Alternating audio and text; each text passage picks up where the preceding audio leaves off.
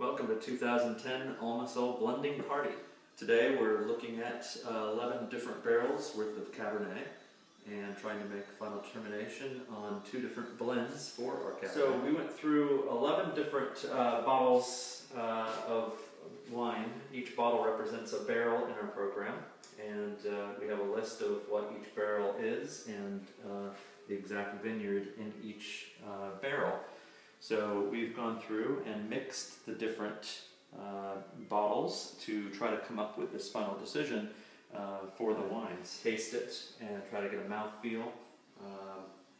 Swirl around in our mouth so we can understand what's going on with that wine and get a determination for what that wine will be once we bottle it. So once we have our final decisions on where we want to go with the blending, what we're going to do here is we're going to go back to the winery and start blending the different lots of Cabernet and barrels together so we can get consistency and cross blend between the barrels and the different vineyards.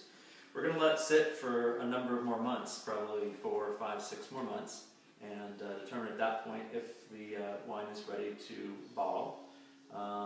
At that point, we'll arrange the different bottles and labels, corks and capsules, and bring in a mobile bottler and bottle that.